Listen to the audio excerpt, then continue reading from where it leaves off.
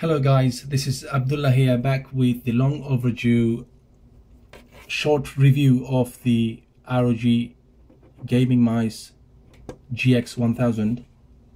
Now first of all, I'm going to begin with the things I missed in the initial unboxing video.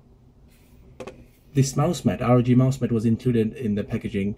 As you can see, for some reason Asus decided to print the logo and the writing in all white, and I did a bodged up job of painting part of it red with a marker. Well, it kind of works. And also you can see there's a big crease that goes along the middle of the mat. The problem is the packaging was not as big as the mat itself. I mean, it will be impractical, and they had to fold the mouse mat, and which resulted in this crease. This mat has been there for 2 months, but as you can see, the crease is still there, which is very annoying. The thing is, I'm not using this mouse mat. As you can see, I have limited space, so I'm using a smaller mouse mat, and that was still in the packaging, and I just got it out for the sake of this video. Anyway, let's crack on with the mouse itself. Well, as you can see, this mouse is made with brushed aluminum top. The main 2 buttons are brushed aluminum with the white logo and Republic of Gamers writing in white. I'll get back to this later. Also, the back is brushed aluminum. The midsection where the side buttons are located is piano black, so is the other side, and the bottom half is matte plastic. At the bottom we have 5 smooth Teflon feet. We have one on the end here. I wish they included one at the top here too. As you can see, because one is missing from there, the matte plastic is going a bit shiny for scraping against the mouse mat, but that's no biggie. At the bottom here we have the weight module, which clicks out and clicks in. So if I just click it out and show you, it's got 5 grams weights attached to it. I like my mice heavy, so I'm using all of them, and that way it saves me from keeping them safe somewhere else. In the center we have the sensor, and I like the way they've made a triangular shaped thing around the sensor, which kind of represents the ROG logo.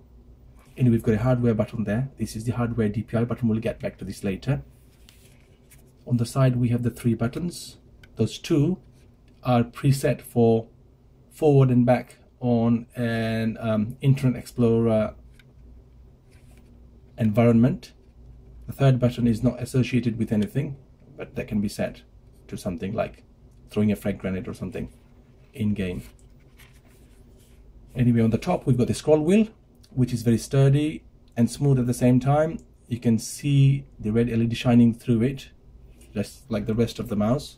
We've got 2 LEDs at the back, one on the DPI switch. Now, a lot of people have beef with this DPI switch because, as you can see, there's only one switch. There is no DPI up or DPI down.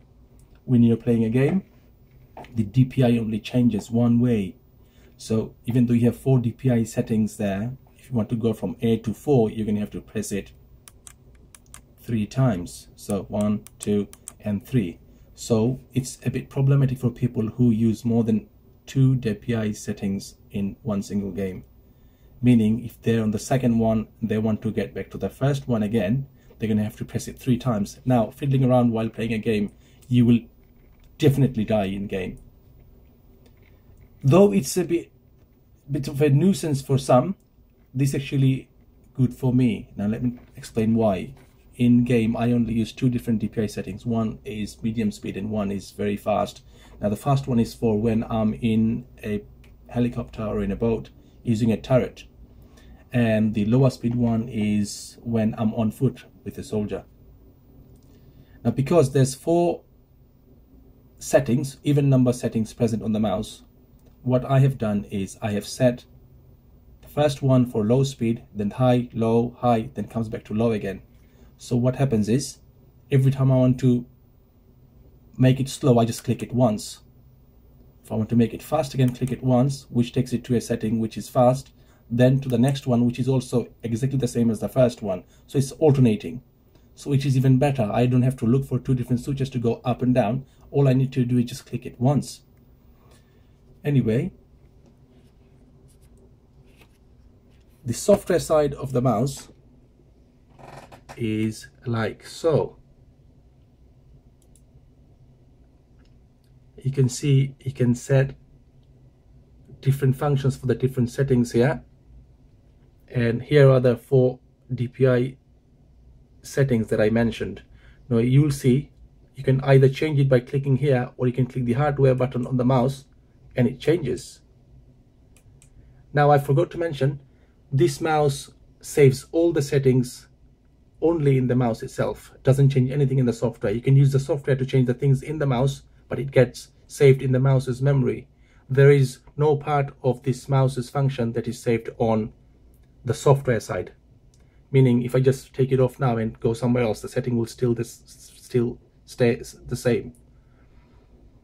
Unlike some of the mice out there. And as I explained before, you can see the level 1 DPI is there, so is the third one, and the second one and fourth one is higher like so. Now let's get back to the hardware button that I showed before. At the bottom you've got this hardware button which changes profile on the mouse. The thing is, a lot of people like their profile button to be on the side of here. And the thing is, when I'm playing game, by mistake, if I press the profile button, it might go to a profile that is not associated with the game I'm playing. I only have one profile for each game, so before I play that game I can just press this button and start playing. That's a good thing. Now when I press the hardware profile change button here, you can see the LEDs in the back change color. It becomes weird because the rest of the mouse is red and this button becomes green. If you press it again, it becomes orange, then it switches off. So you know which profile the mouse is on. Now the software, you can see it's doing the same thing. When I press the buttons, it's just changing there, which I could have changed with the mouse cursor itself. Now because I only use one type of game, which is a first-person shooter, I always keep it in one profile and save everything on that one. And obviously I choose red because the mouse, everything else on the mouse, as well as the rest of my setup, as you can see, is red, so it goes very nicely with the theme. And let's see if I've missed anything. Yeah, my only beef with the mouse is this white print on the button itself. It's brushed aluminium, then it's painted black. On top of that you've got this writing which is in white. Even though you cannot see, I cannot see myself anything coming off, but I guarantee you over time the white print will come off. Of all the places, why did Asus choose to print it there right underneath your finger? This is odd. It could have been here, because I am not a palm grip guy, so they would have stayed for longer. This is funny. Or at least they could have embossed it on the aluminium itself. They would have been a bit uncomfortable, but still the logo would have been there. They could have taken the Republic of Gamers writing completely out and put the logo itself just in the corner somewhere. Anyway, the cable is braided like most other gaming mice.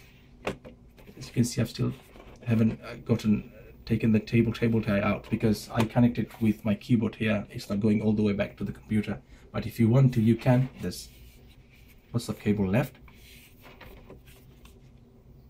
That's about it, really. I hope you guys liked the small review of the ROG Republic of Gamers GX1000 mouse. I hope you can decide whether you want to go for this mouse or not. But certainly, this is the best mouse I've used so far. Thanks for watching.